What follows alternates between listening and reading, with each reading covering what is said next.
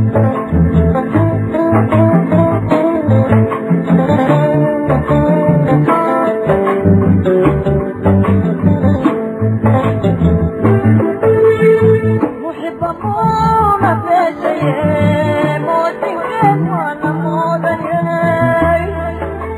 everyone, this is Haji Yusuf with Minnesota Wired. Welcome to Safari Restaurant here in Minneapolis. And I'm here to talk to Jamal Hashi, Chef Extraordinaire Jamal Hashi.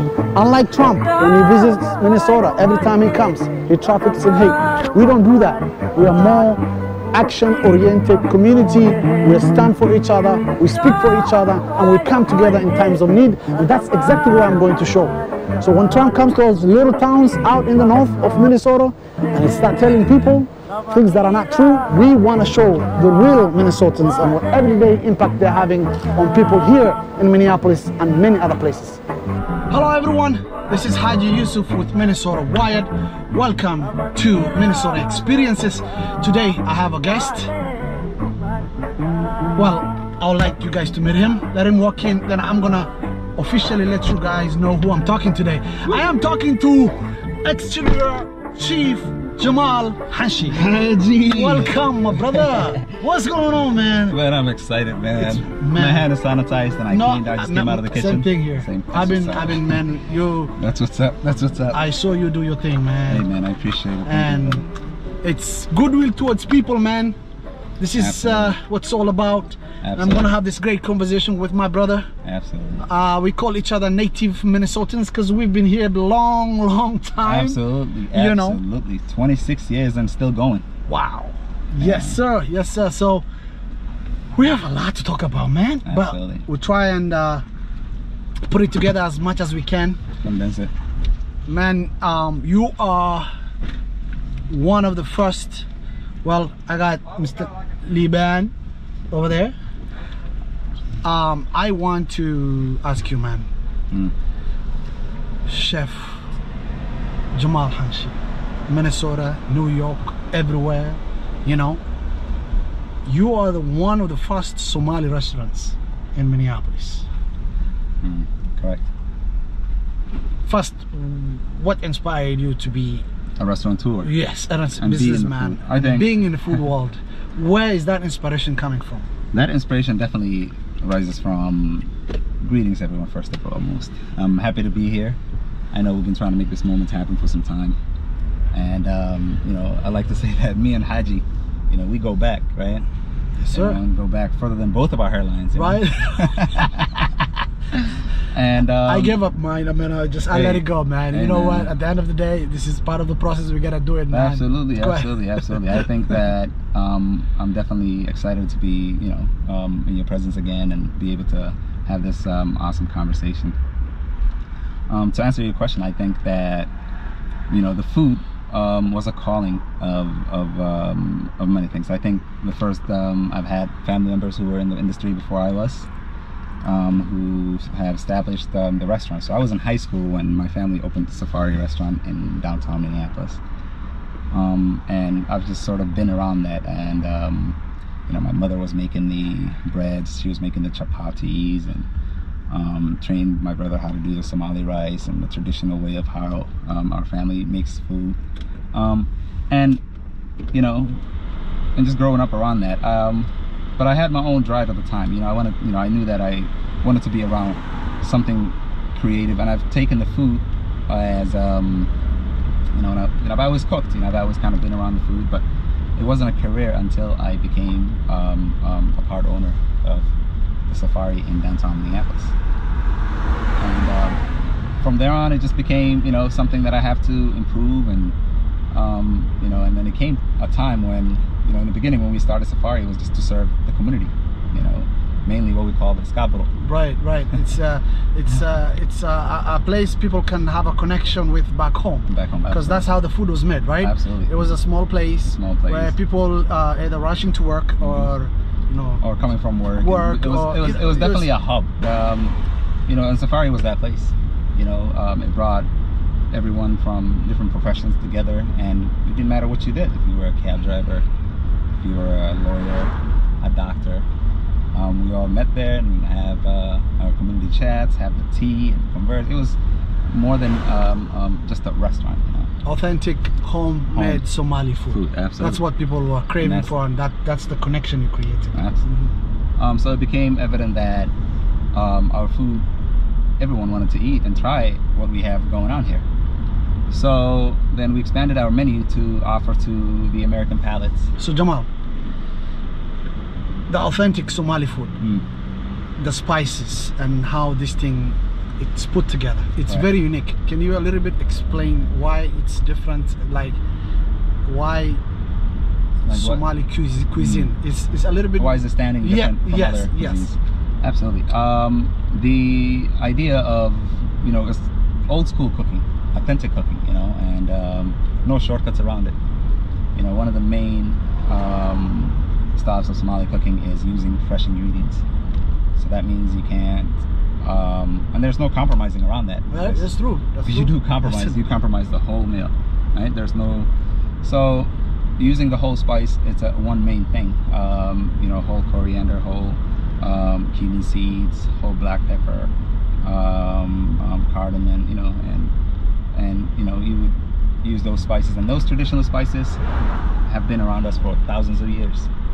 You know, and Somalia was known in the historic times before America was established as the Cape of spices, and those that was what we traded with the world. You know, boats would, or ships would come in from Asia, Europe.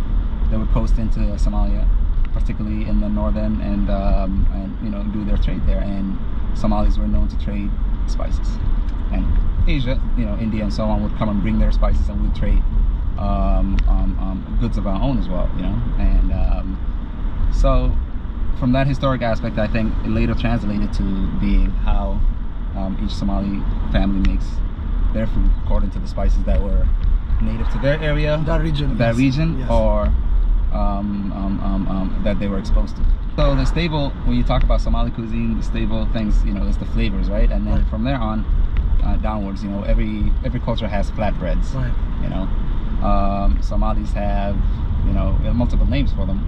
We have malawah, we have another, you know, or you might call it lahah, we have anjero, we have sabayet, we have mush mush, we have, you know, it's just, so we have all these breads, each one, you know, mufo, right? And then it's being accompanied by a meat dish, you know, whether it's a stew, whether it's roasted, whether it's stir fried, whether it's, you know, and you know, there's many methods that they all cooked. And you know, the staple food in Somalia, I think it, you know, as far as, you know, when you talk about starches, I think, you know, rice is, you know, every culture, of course, yes, right? But what makes Somali rice very different is the That's spice. what I want to talk to you about. A lot of people don't know about this, man. And there's a lot of debate. Even you Google the Somali rice, right? Even on YouTube, there's a big debate, you know, and people really that have tried Somali rice are like, whoa, have you tried the Somali rice, right? Yeah, absolutely. What makes it so special, man? Well, I think it's different. Very much so. I think is, you know, the main methods a lot of Somalis used to use the rice is, you would create, it's a process for sure.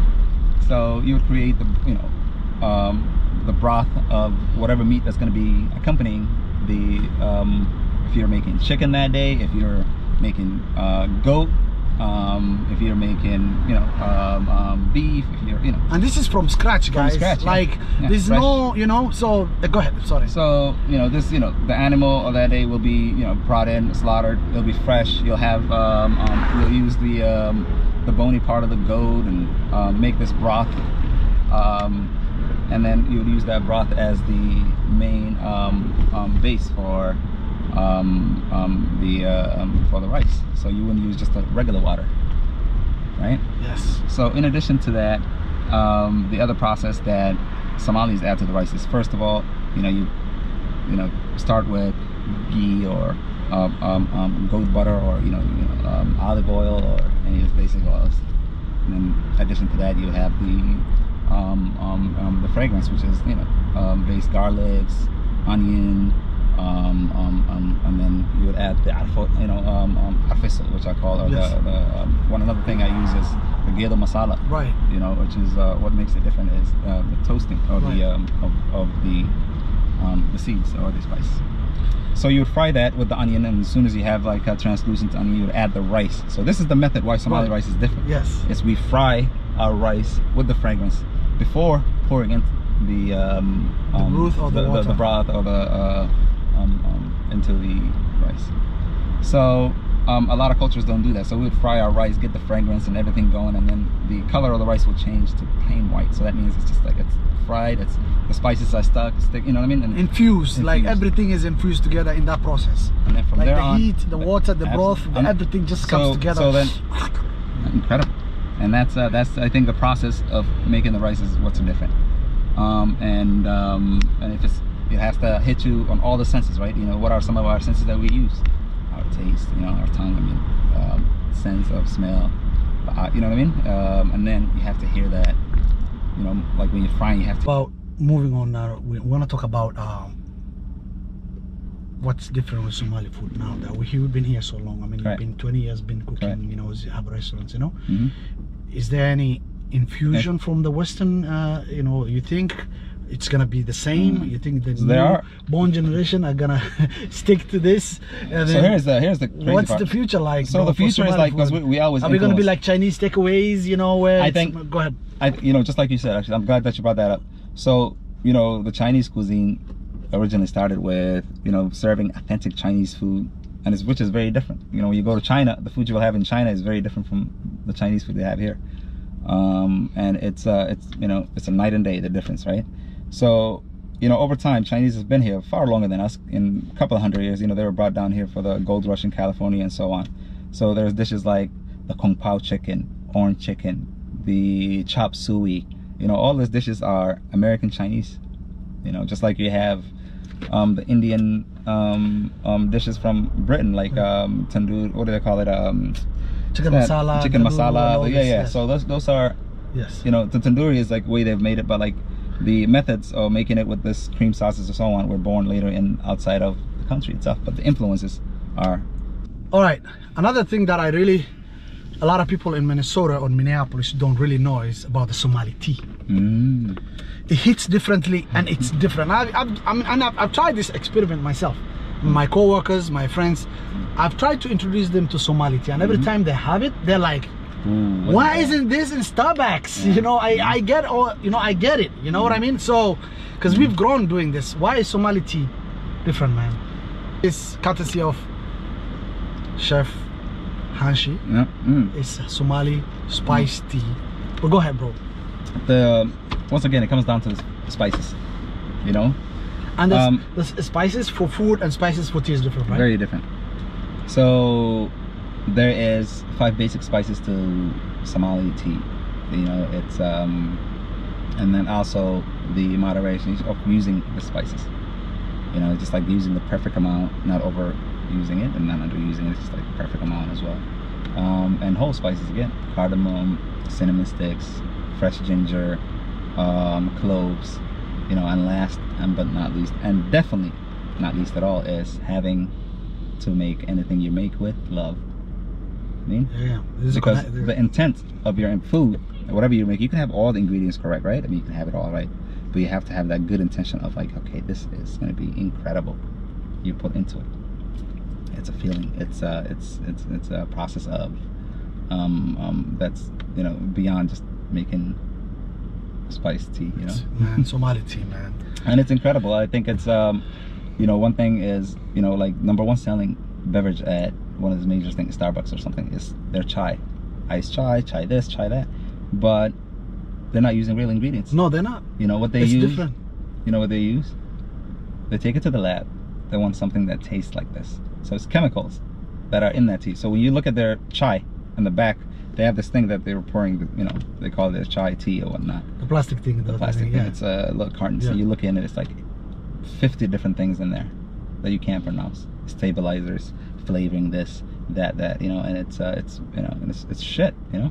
And you know how much Somali tea or Somali spice tea costs?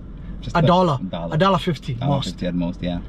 And it's something that the West has not caught on, you know, yet. And I think by the time they do, it'll definitely, you know, and that's why your friends are being blown away by this. You know, come see me and I'll take care of you. So here we go. There we go. Or use code Haji. Hashi. Oh.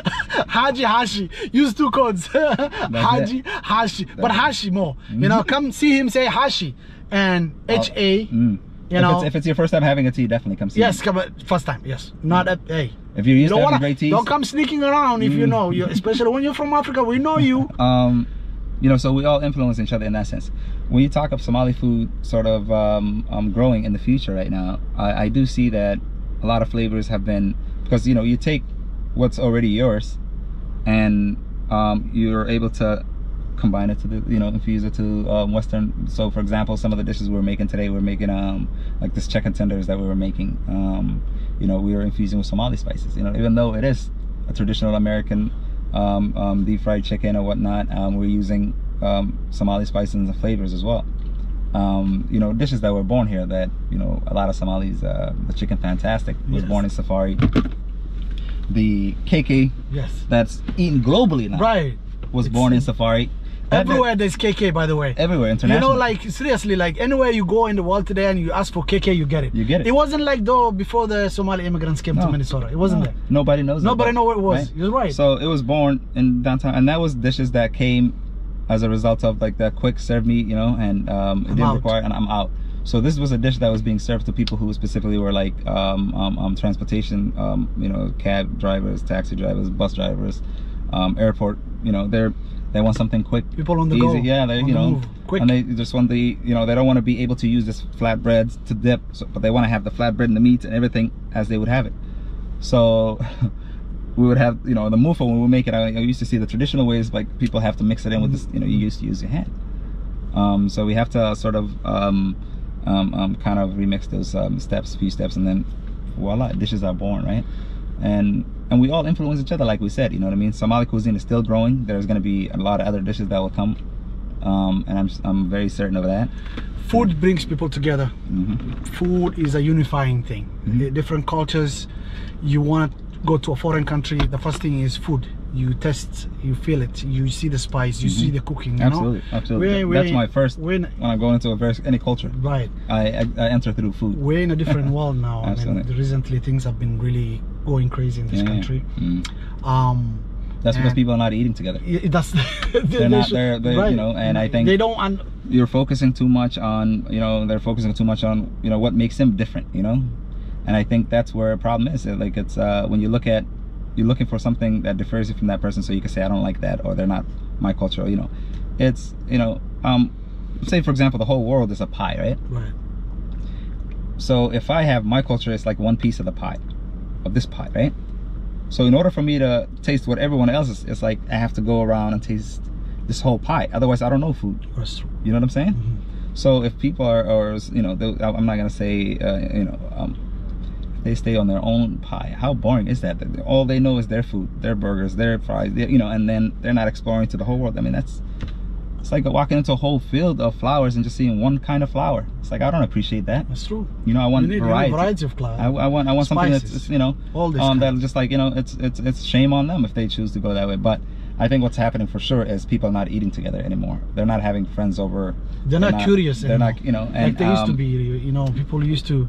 People are still curious. Yep, okay. But I think, you know, there's a lot of things that are out there trying to separate us from one another. So do you think Somali culture and Somali cuisine can bring people to the table, and we can absolutely open this we're definitely one of those, especially in Minnesota, when you have somebody like Donald Trump coming and saying all these nasty things about our leadership, says nasty things about our community that has been here, like you, success, you know, chef, have restaurants, multiple of, all the way to New York, yeah, KK, all over the world. I think that comes from you know, if I, you know, sadly, you know, and that's one of the negative things that we have to fight as people together. Not only Somalis, but it's every human that lives in Minneapolis. We're very because we're all in this boat together, right? Yes.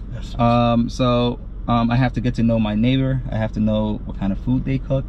I have to know, you know, and this makes me comfortable knowing, you know, where they come from. And I learned, you know, on the way I learned a few things on the way about myself. Because when you learn a new culture, you know, you learn a piece of you as well. True. You know what I'm saying? True.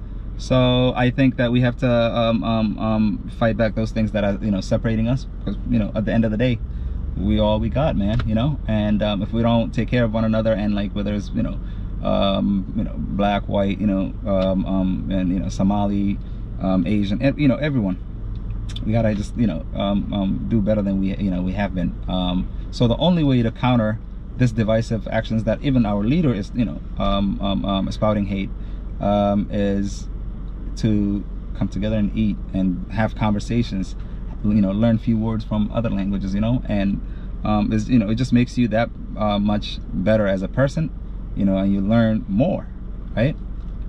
And I, you know, I'm still growing, but I've been lucky enough to travel, you know, around the world. I've, you know, and I've had great people in my life that have, you know, contributed to what I know today, and you know, I'm really grateful to, you know, the knowledge that they shared with me, and opening their doors to me, and eating with me, sharing these foods with me. You know, it definitely expanded how I view the world, and you know, and my purpose in life as an artist, as a chef, you know, as a person, as a, you know, Jamal, is I see myself as a conduit, right? So the food, and you know, there's you mean you are representing something? Yeah, I'm like a bridge, right? Yes. And you know, that's just how I see it. I don't see it my purpose to be consume and keep and grow my pockets. That is definitely not the way to live. I know, man, you're big on Black Lives Matter. You're big on civil rights movements. You're big on changes. You've been here 20 years. You've seen how things are happening. You've seen police brutality. You read about it in Minneapolis, in the US, in the world, you know. You see how people get mistreated in the justice and the system, and how it works to the disadvantage to a lot of people of color, regardless, not only Somali, but everyone, man. Absolutely. Why are we here still, man? I think that we're here to, you know, this is our country, first of all, as well. I'm an American, and you know, this is the country that has given me a home, and you know, the only thing is I wasn't born here, but every other thing I'm identifying with this, you know, with America, and this is my home, and if I'm gonna be here forever, I want to make it right for the future generations. For your kids, for my kids. For my kids, exactly. For my, and you know, my nephews, you know, and we all have a part to take, right? I mean, we see something that's wrong, I like to, you know, get behind and say this is wrong, and we're gonna, you know, because if I don't stand up right now, this will be affecting my daughter or the future generations as well. I'm big on social justice, just, you know, on an aspect, as well as human rights as well. Globally, I think that I see my purpose as also being active in those, you know, and making, you know, the best decision possible to apply to that, and make sure that it's coming from somewhere, you know, close to my heart. You know, as someone who grew up in Minneapolis, I've seen the injustices myself firsthand, right? You know, I remember as a kid, we were, several of us, you know, we used to go to West Bank and play basketball there. Sometimes the basketball court would be really full, and we'd go driving into other parks or other parts of Minneapolis. And I remember this particular time, it was 4 of us, and we biked all the way to go play basketball in somewhere near the University of Minnesota. And upon sundown, or almost sundown, we're all biking back to our, you know, houses and so on. And as we were coming into, remember, the U of M area, police cars surrounded us out of nowhere. Get off of the ground! You know, we were like 14, 15-year-olds, you know. Man, 14-year-old having an experience like that. It was very traumatic, man. You know, have us on the floor, you know, put us all in cuffs, and, you know, separate us and put us all in different cars. You know, it was very traumatizing, and you know, my friends were all crying, and like it was and then to add something worse, to, you know, they're coming to question us about where did we get our bikes from, and all these other questions, you know. It's like, bikes, those are our bikes. And I, at the time, you know, I've always had a job. You know, one of my, you know, job at the time was I worked at a PPL after school. You know, this there used to be a shop called the PPL General Store on Chicago and Franklin. You know, that was my you know, 5 days a week after I get out from school, come directly there. You know, and that's how I earned $4.25. So it took me a while to save for this bicycle. Get a bike. You know, And they're like, okay, do you have a license? I'm like, no, I bought this bike from Target. We can go there. I'll show you where I bought it from. And nope. So they took our bikes. They asked us for our licensing and this. And to make matters even worse, once they took our bikes away from us, they cited us for juvenile something and just told us to walk home. You know, we all live really far away from, you know, and I will never forget that experience. You know, I came home and I told my mother, I said, hey, the police took my bicycle. They asked for a license. I didn't know they were supposed to be in a license. And, you know, my mother right away, just like any Somali mother, was like, right, you know. And I never forget that. And feeling. every Somali mother would say that. You know, every Somali mother would be like, what are you doing? You know what I mean? It's just why a reaction. They just, let's go ahead. So, and then I went to court. So we got a paper sent out to my house. We went to court, go see the public defender, and, you know, or not a public defender at the time, I think it was the prosecutor. We didn't even get to meet any lawyers. It's my first time ever. And that's, you know, he was like, the prosecutor was like, okay, so since it's Jamal's first time or something, and I'm telling him, like, look, that was my bicycle. I need my bike back, you know. And he's like, you know, you're in far more trouble than that. So they're saying to us this time, tampering with a vehicle. I swear to God, I didn't see these charges until we went to court. Tampering with a vehicle. This stemming from, I have no idea, right? Things came out of nowhere. And I'm telling, you know, like the translator is telling my mom, like, yeah, vehicle. And I'm like, Mom, I swear to you, Hoya, we came from basketball. We didn't stop at no vehicles. I don't know what car they're talking about, who's, you know. And then the prosecutor goes, well, if you guys want to fight this case, you'll have to get a lawyer. You'll have to pay out of your pocket. It'll be very expensive for you guys, and come back again. And then my mother was like, okay, what can you do? And he goes, okay, I'll give you guys a deal, which is this will fall out of Jamal's record, but he'll have to do community hours of 40 hours. What does that mean? They said, well, he'll be doing some community volunteering and cleaning and stuff like that, and so on and so on. Mom said, okay, well, let's just take that, because I don't want to come back to court and we don't have money for a lawyer. And then, so that's what you know, they gave that to me. So this is the thing I will never forget. I will never forgive the, you know, the Minneapolis prosecuting officer of the police department ever in my life. All right, I am 14 years old, okay, and I was sent to. At 14 years old, the parents are new to the country. Facts. There is a language barrier. Facts. There is a, you know, they don't know the law very well. They don't know what the process is. Absolutely. And it's purely just taking advantage and knowing that this kid is a foreigner. I mean, almost maybe one or two of you could speak with an accent. I mean, that's what it comes down to. And I think that if we were 4 white kids, that would never have happened. Not even pulled over. That's true. The police would have drove by, waved at us, if anything. Speaking of that, you know, some of the injustices, you know, I know you have a. No, actually, you know what? I did the 40 hours shoveling snow. Okay, so this guy, like you know, they call it STS or some shit. You know, I've never talked about this, but this is, you know, one of the reasons that's in my heart that the injustices have to, you know, I'm about to curse, but like, yeah. But it's fine. It's a cussing show, you know. Yeah. So it has to fucking absolutely stop. And I think I do not want to see the future generations going through the shit I went through. You know, until today I am. You know, you know, I had a police officer come to my driveway. I'm standing in my driveway, just and ask me for my ID. And what am I doing here? I live in the house. I'm in my own driveway. I'm like, officer, what seems to be the problem? He's like, yeah, well, we have somebody who looks like you has a warrant. I said, okay, well, I'd like to know that person's name. He says, no, let me see your ID. I said, no, I'd like to know that person's. He said, you want to make this interesting? I said, no, you are making it interesting. Right. He calls us back up, and before things get, I'm like, you know what? Here's my ID. It's not worth it. Yeah, it's not worth it. But I do not want to live in this that kind of country. For your children and my children. You know, and so I have to do my part.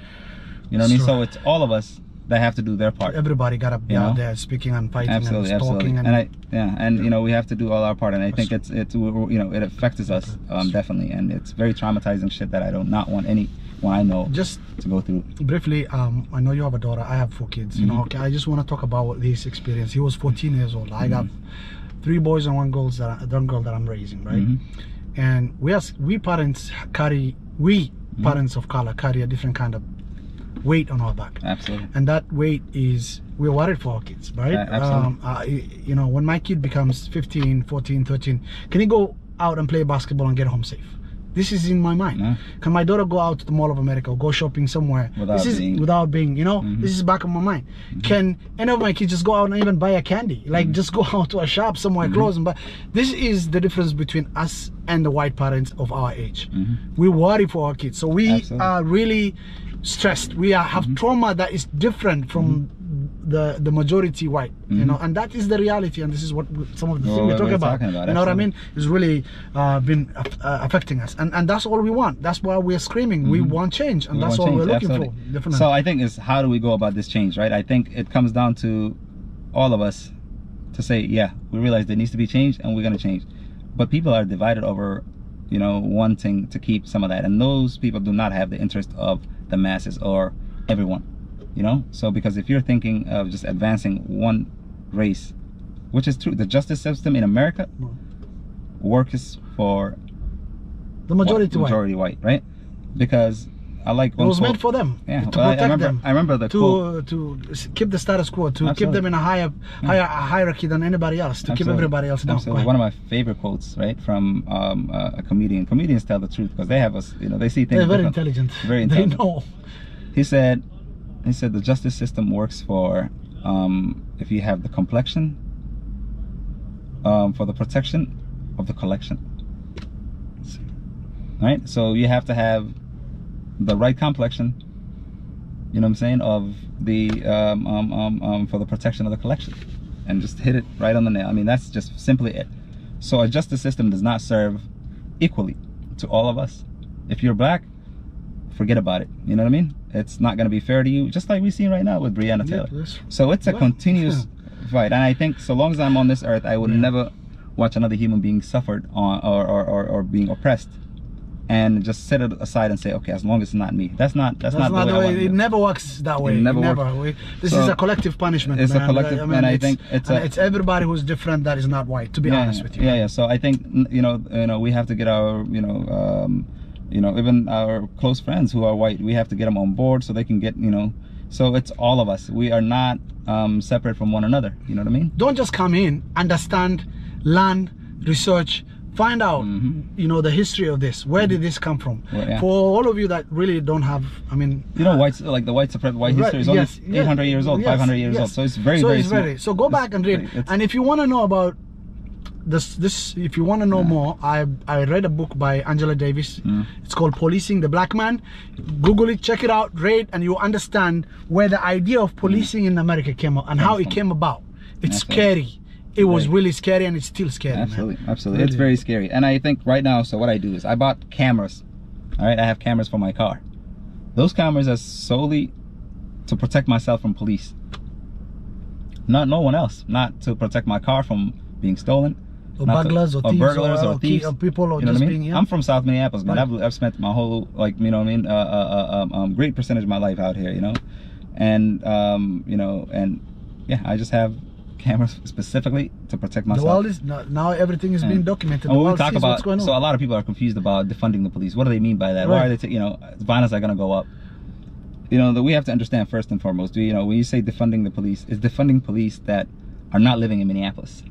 If you're not living in a community, you cannot police a community you cannot live in. You cannot, because do you know, like when you go into the suburbs and stuff, right? Yes.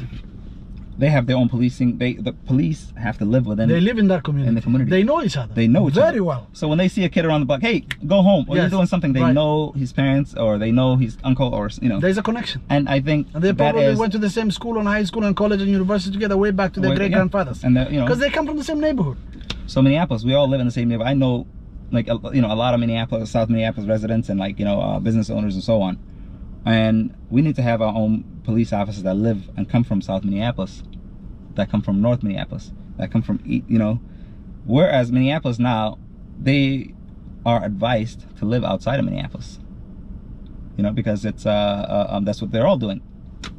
And I have, don't get me wrong, I have a couple of my own personal friends, you know what I mean, or brothers that are my own, that I know, that they're my own brothers. You get what I'm saying? I love those brothers. I think, you know, they're from Minneapolis. They know how to police. They are from, there's a, you know, they live within the city. They're from here. Yes, you know what I mean? The other day I was, and their policing style is different. Right. The other day, I will give you an example. The other day I was at an event here on Stephen Park. and there was a mental education or drug opioid crisis education that was going on. There was a lot of people there, and most of the in that audience were police officers. And my son was curious about the cop car, and I took him over because I saw a Somali cop car, and they walked to the car and he explained to him, and my son really felt comfortable conversing, conversing with somebody. Because he sees someone somebody that he looks can relate like, with, exactly. And that's all we're saying, right? Because this are I pay taxes, right? You know what I mean? Well, we're not living for free, by the way. We're not living for free. And we don't get free stuff. I don't get no free stuff. I've never gotten free stuff. I've never gotten free stuff. Right. You know what I mean? I worked for everything I got, right? Everything, through hard work, through education, through, you know what I mean? So there's nothing called, like, a free handout, right? I mean, that's that's the propaganda from the supremacists and the people that want to go ahead though. So some of us are doing 2 jobs, 3, and it's that's the realistic part, that we have to come to realize. I think more focus on community policing. I think that will go really far. It'll change how the relationship we have with our this guy's work for us. You know what I mean? The police are supposed to come to the community and say, hey, when there's a trouble happening, please come talk to this person or handle the situation or something of that nature, right? It's completely reversed. This police are not here. They're military. You know what I mean? True. These guys have tanks. You know what I'm saying? They're not here to protect nobody but to take us out. So I like I said, it's like, if we have like the 7 or 8 brothers that I know that are in the police department live within Minneapolis, man. And I grew up with these guys, right? Some of them I worked with, some of them, and they, and their style of policing is so different, man. It's gentle, it's love, you know what I'm saying? And I get excited when I see, you know what I mean? And when you open up this space for the officers and the community where they have a connection, yeah, things don't happen at all. I have grown in a world where everybody knew everybody, and we knew the cops. The cops, yeah. And if you anything knew his happened, auntie, you knew where he was. Yes, because when I was young, I was in one block of the neighborhood, and there was one cop, and he would come around and say, if anything happens in this area, I know who I'm gonna come for. So he knew, like the community that, and he would, and before he arrests anybody, he will go to our parents first and say, hey, your son, next time, or you know what I mean? Like this is what I'm talking about. That's what we're asking for. What I mean? When people say defund the police, it doesn't mean take all the money out, right? And get rid of all something different. We just want something different. We're asking for, we're like, I'm willing to pay the same. I mean, I have no choice, right? I have to pay all this taxes, right? I pay property, all this shit, right?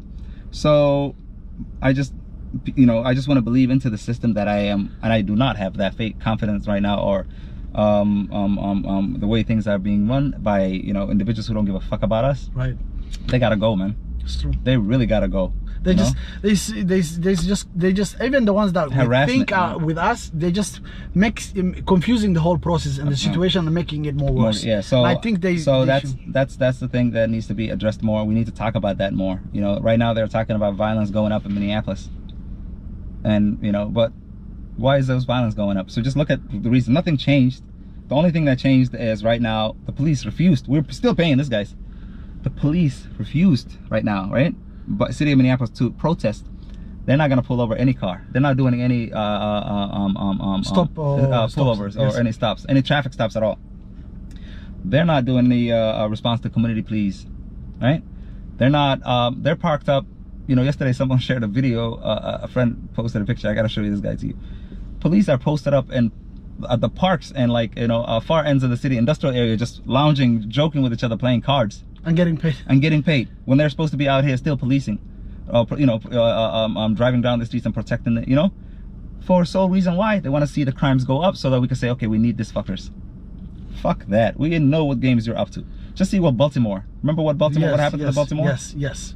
Corrupt from the top down. Right. I'm 100% confident that the police here know where every crime is happening. They do. They know who's who. When they want to find somebody, they find somebody. They have informants. They have people that they work with. They have a community. I mean, come on. I mean, you're right. You're 100%. So it's are they with us or are they for us? You know what I mean? They're not definitely for us at all. I wholeheartedly believe that they're not. They have some other agendas, and it's not in the good of. It's not. And I'm really. It's not something that they swore that they will go and protect this community. You swear about these things, and swearing is a big deal in any place. When you say I'm gonna do this, even if you don't get paid, you're gonna do what you need to do. You do the right thing, man. Absolutely. But it's do the right thing. But the swearing right now is just a matter. It's just a shit that they do. It's not really. It doesn't have the same value. You know, the most unfortunate. I would love to see more of you know, the police chief is, you know, he's a smart dude, you know what I mean? And this guy's from Minneapolis. I've known him for 20 years. He used to come to my restaurant. Arredondo. Really an awesome guy, right? But do you know Arredondo sued the city of Minneapolis for racism and what was it? I can't remember. Sue is okay. So he was sued. He sued. We can share that. Okay, so he sued the city of Minneapolis for discrimination and this other thing. So you know who he named on the discrimination? The person that's on there today as the director of the police. What do they call it? The union, the police union. What's his name? Bob Kroll. Bob Kroll. He personally named that individual and others, you know, who were of the system. You know, and him, Arredondo, and several other brothers did not get just, you know. And I feel that Arredondo, honestly, you know, I've known him for a very long time, and at that time, back then, he was like, listen, if you ever have troubles, you know, any of that nature, you know what I mean, this is who you need to contact us. And he made things happen back then, right? This is when we were in a restaurant in downtown Minneapolis. He used to come eat there regularly, right? So I do believe that the police, but I think the problem is the union, you know, are the ones that have to hold the power, because they're the ones that negotiate, you know, and that's where the fuckery is. You know what I'm saying? We want our police to be part of the community. I'm Absolutely. from the community. We want them to play basketball with our kids, not harass our kids. Not harass our we kids, want absolutely. them to be mentors to our kids and show And live in leadership. Minneapolis. And live in Minneapolis. Live in the community. Live in use the police. community. We're not asking for much. We're asking for people that know each other and that, you know, call each other neighbor and their friends, and they can really get along and know about every kids and where everyone is. That's all we ask. We're not asking Absolutely. for. I want to see more familiar faces that I know in the police force. If I'm in South Minneapolis, I feel very comfortable and confident that we. Are they telling us South Minneapolis produces the worst? You know, what are they saying? Do this? You know, we have great people that come out of this South Minneapolis. Made this place historic. Amazing. Yes. You know what I mean? Yes. And they made history. And so that system has to be sort of. So that's why I fight for what the things I believe in, and I think it's my purpose to continue on doing that way. So food justice and social justice. It's a big deal. It's a big issue on me, and like it's something that means so much to me, and I think I'll continue fighting for that so long as I'm alive. The other part is the food justice. Food justice is a big deal to me as well, because not a lot of people have access to fresh food. Right. Not a lot of people have access to any good food.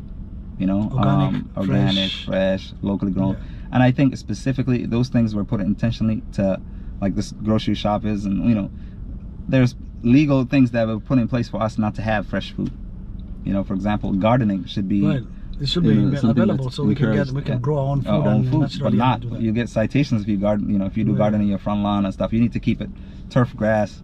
And turf grass is also it's pointless. Why the fuck do everybody have grass on the water and water them? Do you know how much bees and how much other insects you can grow and help the environment by just having some of these farms in a backyard or in neighborhoods, growing natural things. I think my belief is turf grass that you see in front of lawns, that's also a form of white supremacy. You know what I mean? This was told to me by a friend and she blew my mind. Maria, if you're hearing this, I think she said it best. She's like, yeah, it's a white supremacy, because it serves no purpose, takes all this water, and you have to keep it green.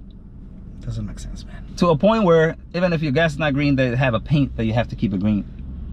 It's terrible. It's a horrible shit. So those things will take a lifetime to change, but we can use the same amount of water to grow our garden, grow tomatoes, everything that we need. That's true. It's there. So, Chef Extraordinary Jamal Hashi. Just ordinary. Extraordinary chef. So yeah, follow me on Instagram. I'm gonna share that Instagram. If you love music, follow me on SoundCloud, Cool Hand Hashi. I have amazing I'll share that. I have a great selection of awesome music that I spend a lot of time on collecting, personally for my enjoyment, but also for my peers and my people who love good music. You can definitely enjoy that. Definitely. And then follow me on my Facebook as well, Jamal Hashi, or I'll share that. Chef Jamal Hashi as well. Is I will share that. Absolutely, and I'll keep you posted on all the exciting things that are happening, and we'll be on the same road making this world a better place. So where if somebody want to check out your food, or where can we find you? Follow me, because I'm kind of all over, to be honest with you right cool. now, because the restaurants are closed and for COVID and stuff, temporarily closed. Okay. But I do feed community. I Yes. do community feeding. So I come anything you do that you're going to feed or going to cook or you're going to be somewhere, you always post it on social media. I and people can follow you. I try to share, yeah, Okay. absolutely. So I try to, you know, my purpose as a chef as well, if my restaurant is closed, I want to serve, I still want to cook for people. I want to serve the community. I want to serve anyone that's hungry, that's coming to, you know. So I'm not here for, you know, definitely not the money, you know. I'm here for a greater purpose, and that is that we all move forward, and you know, any part that we can do, we leave amazing legacies, and that, you know, we're, you know, happier together. You know what I mean? So, Much love. I like one quote that one of our elder senator used to say. You know, markaan wanaag wada sameyno, like this is Senator Paul Wellstone. Right. He said, when we do good, we all do good. Good.